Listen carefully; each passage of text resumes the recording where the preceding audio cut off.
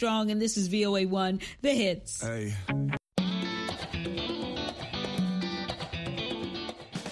Welcome to Learning English, a daily 30-minute program from the Voice of America. I'm Jonathan Evans. And I'm Ashley Thompson.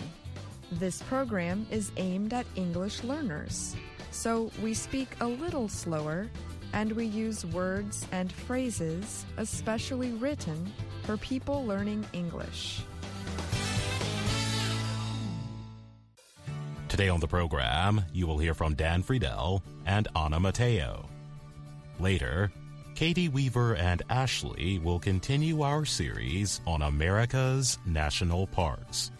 But first, Chloe Zhao's Academy Award wins for Best Director and Best Picture are being met with restrained reaction in China, her country of birth. Zhao's Nomadland is the second film directed by a woman to win an Academy Award, or Oscar, for Best Picture.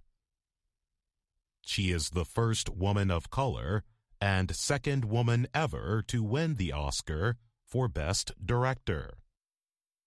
Yet, in China, her history-making success has not been broadcast or celebrated. State media in China remained silent as of Monday afternoon, with no statement of her win by either CCTV or the Xinhua news agency.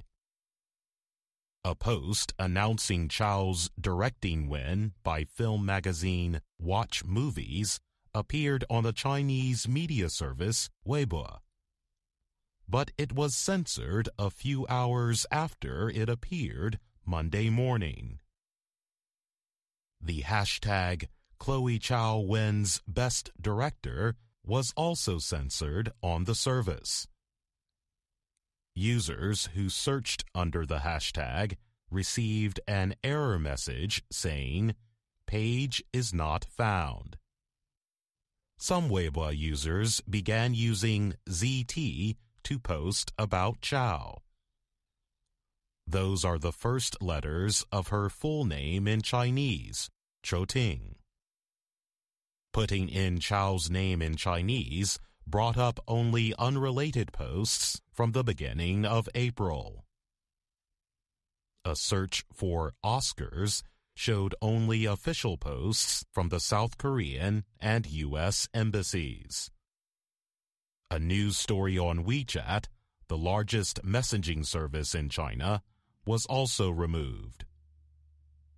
But news of Zhao's wins did spread onto the Chinese internet, with individual web users praising the filmmaker. Many took note of her acceptance speech, which included a line from a poem written in the 13th century Zhao had memorized as a child. The line in English means, "People are good at birth." South Korean actress Yoon Ye-jung, who played the grandmother in the film Minari, could be found in searches on the Chinese internet. Yoon won the Best Supporting Actress award, becoming the first Korean performer to win an Oscar. Actor Yoon Ye-jung was at the top of Twitter's trending list. Other South Korean performers quickly offered their congratulations. Actor Lee Byung-hun posted a photo of Yoon holding an Oscar trophy. "Impossible is just an opinion," he wrote on the post. Actors Bae Do-na and Kim Ha-soo also congratulated Yoon on social media. Zhao faced criticism in China in March after winning a Golden Globe Award for Best Director. Internet users questioned whether she could be called Chinese. Some said she had insulted her birth country in comments on the political system. China's media organizations are closely controlled by the ruling Communist Party. Online criticism can often result in calls for boycotts of famous people or big companies. Before the criticism in March, local media reported Nomadland was set for release in China on April 23rd. But the film did not open last week, and there was no official word on a release date. Employees at 2 movie theaters in Beijing said they did not know of any future showings of the film. Frances McDormand won the Best Actress Oscar for her performance in Nomadland. Anthony Hopkins won Best Actor for his performance in The Father. And Daniel Kaluuya won the Best Supporting Actor Oscar for his role in Judas and the Black Messiah.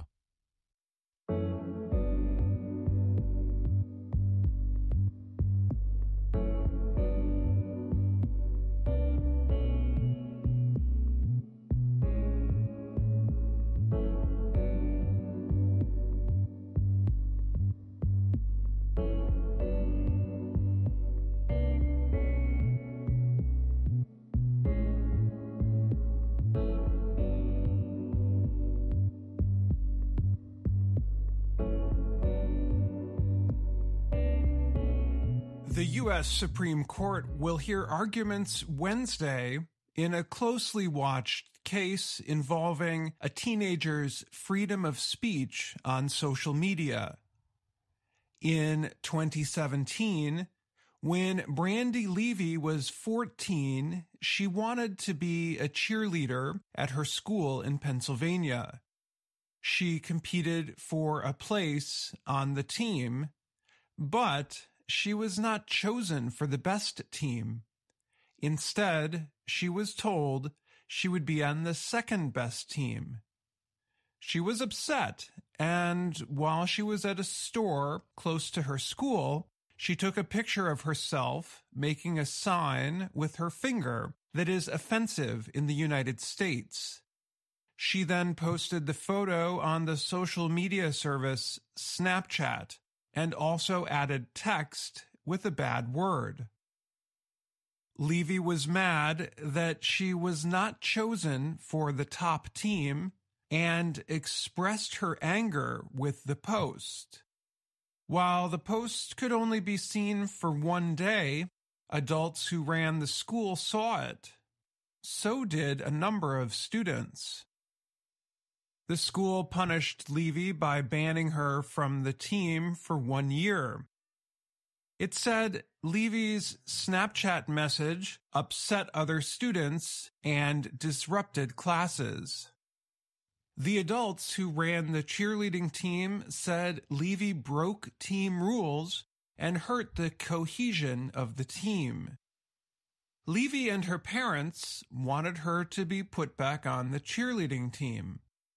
They took their case against the school to court. They got legal support from the American Civil Liberties Union, a civil rights group. A lower court judge ordered the school to let her back onto the team. The school appealed that decision to the United States Court of Appeals for the Third Circuit in Philadelphia. But the U.S. Appeals Court said the school could not punish Levy because she was off campus. The school, however, appealed to the U.S. Supreme Court. The school said it was permitted to punish Levy because of an almost 50-year-old decision. In 1969, the Supreme Court said students could be punished for disruptive speech. After the case is presented in Washington, D.C., the court should make its ruling by June. Levy is now 18 and in college. Thinking back on how she felt 4 years ago, she said the punishment felt wrong. She said she thought her action was small and she was only expressing her feelings. She said recently that she did not bully or harass anyone in her message. The court ruling will set an important example for speech. Schools say if the court rules for levy, it will make their job more difficult. School leaders say it is already hard to keep students from making disruptive statements on social media. These incidents, they argue, most often happen outside of school hours and while students are at home, but they affect the student body.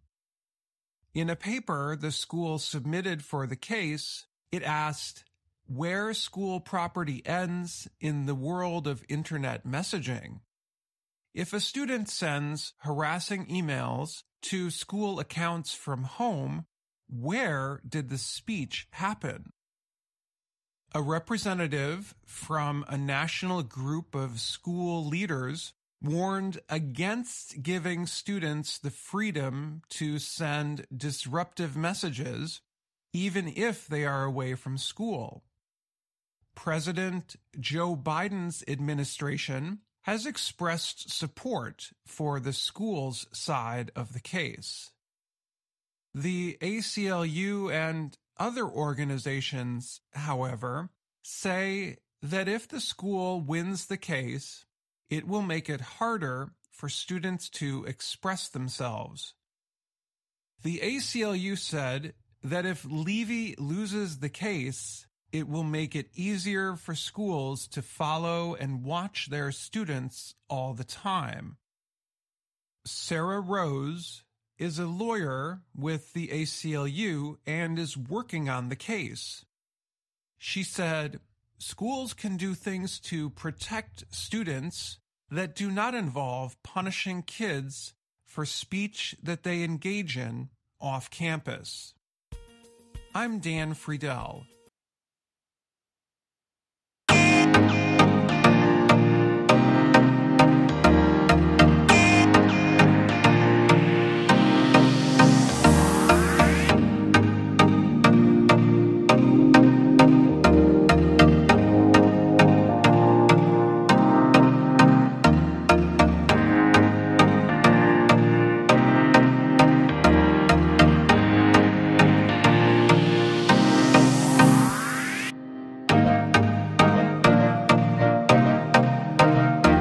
Learning English, this is the Health and Lifestyle Report. If you are able to step outside and hear many types of birds, you might also have a greater feeling of well-being. Two studies show that hearing diverse bird songs may help increase our happiness.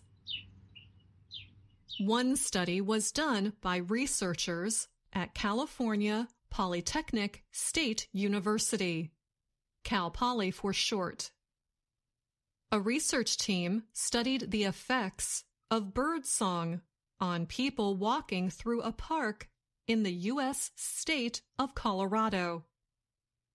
A biology graduate student, Danielle Ferraro, led the Cal Poly study. Ferraro says that there could be an evolutionary reason why we like birdsong. There could be sort of an evolutionary reason why we like birdsong so much. And the idea is that when we hear bird songs, it can signal safety to us. There could be many other reasons, too. Ferraro states that in some areas around the world, birdsong can also signal the arrival of spring and nice weather. Bird diversity, she adds, can also mean a healthy environment. She explained her study to VOA. Ferraro and her team played recorded songs from a diverse group of birds native to the area. They did this on hiking trails in a park in Boulder, Colorado. Over several weeks, the researchers played recorded birdsong at certain times of the day, and other times they did not. Then they talked with hikers after they passed by. Hikers who heard the recorded diverse bird songs reported a greater sense of well-being than those who heard simply the natural birds. The researchers suggest that both the bird sounds and biodiversity can increase feelings of well-being. Ferraro explained that she used native birdsong for the study. This way, it would sound as natural as possible. They also did the study during the summer. She explains why this is important. So the study took place in the summer, and that's kind of important because the spring is the most birds' breeding season. And if we had played the song during their breeding season, that might have disturbed them. We didn't want to disturb the birds too much. The study was published in the Proceedings of the Royal Society B in December 2020. The Science Daily recently reported that scientists in Germany examined for the first time whether a diverse nature also increases human well-being across Europe. The researchers looked at the 2012 European Quality of Life Survey to study the connection between the different kinds of birds in their surroundings and life satisfaction. They looked at more than 26,000 adults from 26 European countries. Europeans are particularly satisfied with their lives if their surroundings have a high species diversity, explains the study's lead author, Joel Melthorst. He is a researcher at the Schenkenberg Biodiversity and Climate Research Center, the German Center for Integrative Biodiversity Research, also known as IDIV, and the Goethe University in Frankfurt. He and his team found that the happiest Europeans are those who can experience many different kinds of birds in their daily life, or who live in near natural surroundings that are home to many species. They reported their findings in the December 2020 issue of Ecological Economics. So if birdsong is good for our mental health, how can we increase the different types of birdsong we hear? I would recommend planting native trees and flowers because we have a lot of, pretty ornamental plants in our cities, and they might look nice to us, but birds can't necessarily use them. So I think it's important to have species that are native to the area to increase bird diversity. And that's the Health and Lifestyle Report. I'm Anna Mateo.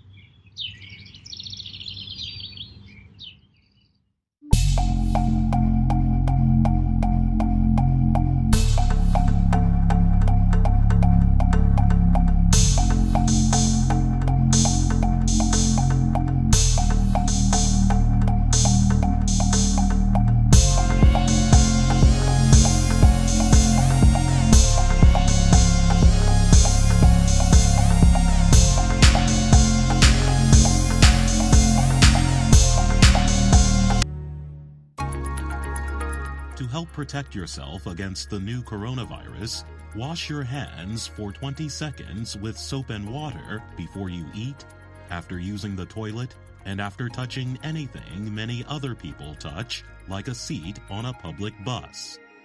If you cannot wash your hands with soap and water, use an alcohol-based hand sanitizer that contains at least 60% alcohol. Taking these steps can help prevent not only the new coronavirus disease, but also colds, flu, and other viruses. For more information, visit the following websites: the World Health Organization at www.who.int, or the Centers for Disease Control and Prevention at www.cdc.gov.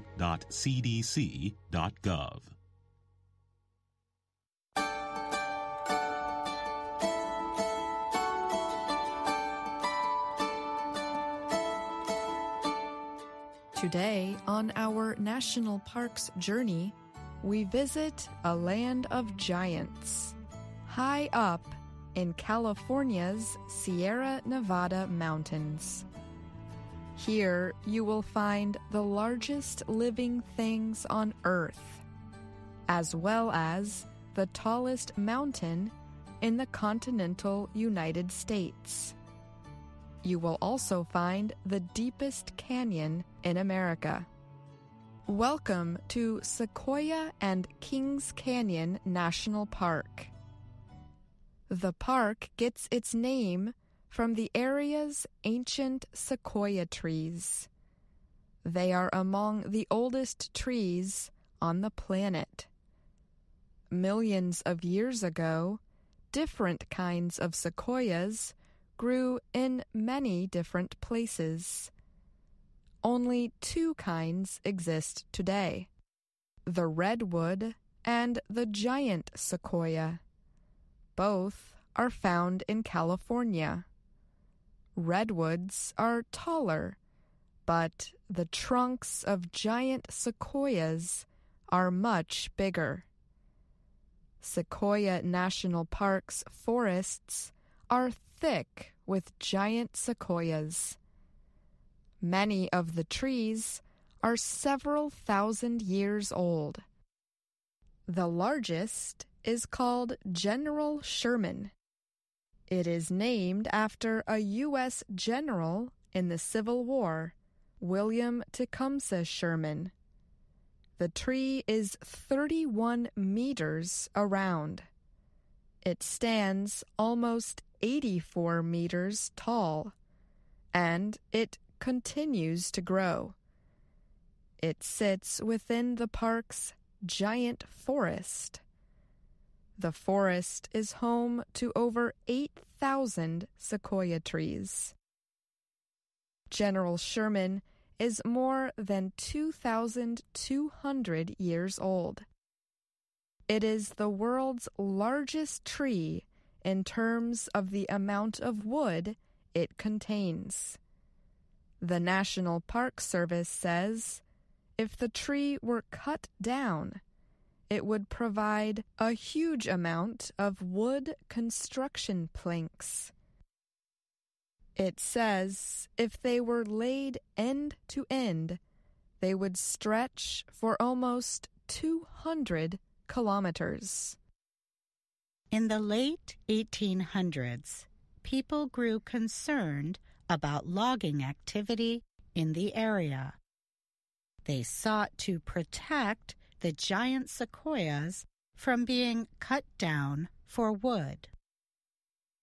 One of those people was Walter Fry. In 1888, he came to the Sierra Nevada mountains as a logger himself.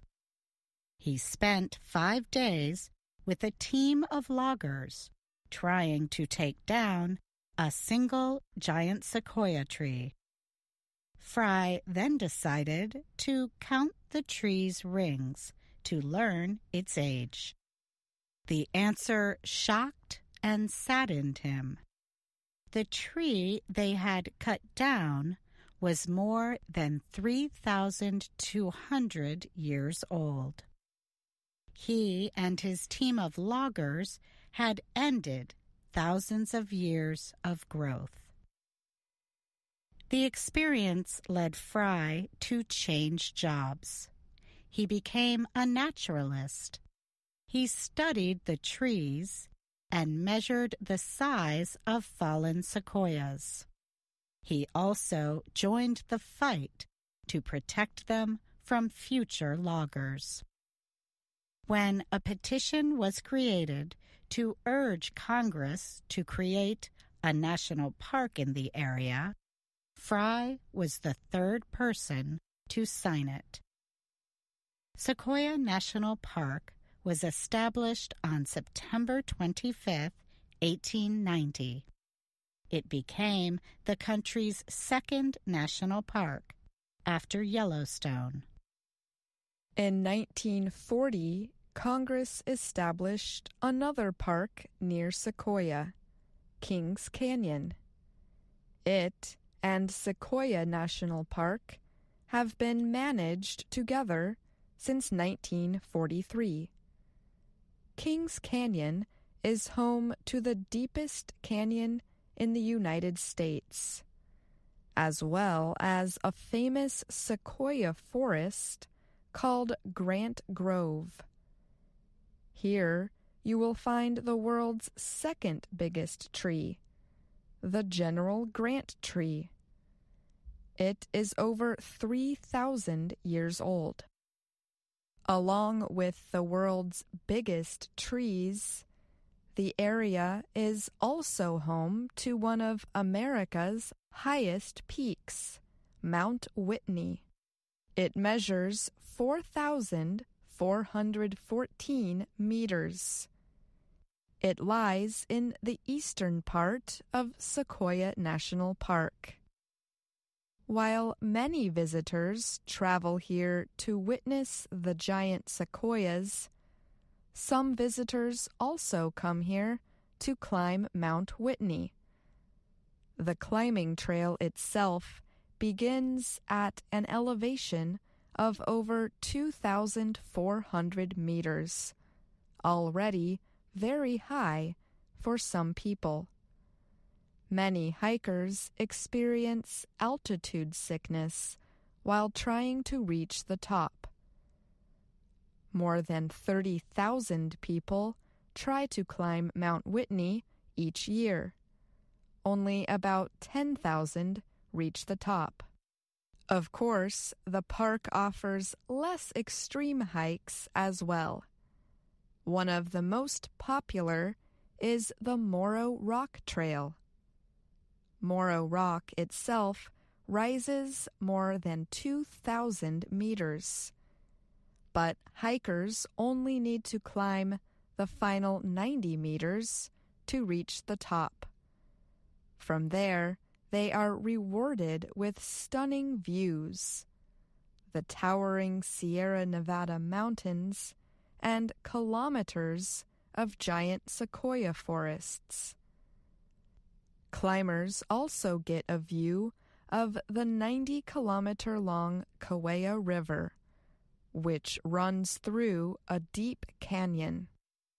Sequoia and Kings Canyon National Park is home to a richly diverse animal world. More than 300 species of wildlife live in the park. Mammals include the tiny white-footed mouse, the gray fox, and the bobcat. Black bears are also common. Bird species include the California quail, the northern owl, and the acorn woodpecker. There are also many animals that swim, slither, hop, or crawl. Visitors might see a northern Pacific tree frog, a western pond turtle, or the colorful rainbow trout. If you are lucky, you will not run into one of the park's poisonous wild rattlesnakes. But do not let bears and snakes scare you away. Sequoia and Kings Canyon National Park is too extraordinary to miss. The words of the late naturalist John Muir perfectly describe a visit to this great park. Nature's peace will flow into you as sunshine flows into trees. I'm Katie Weaver. And that's our program for today. Listen again tomorrow to learn English through stories from around the world. I'm Jonathan Evans. And I'm Ashley Thompson.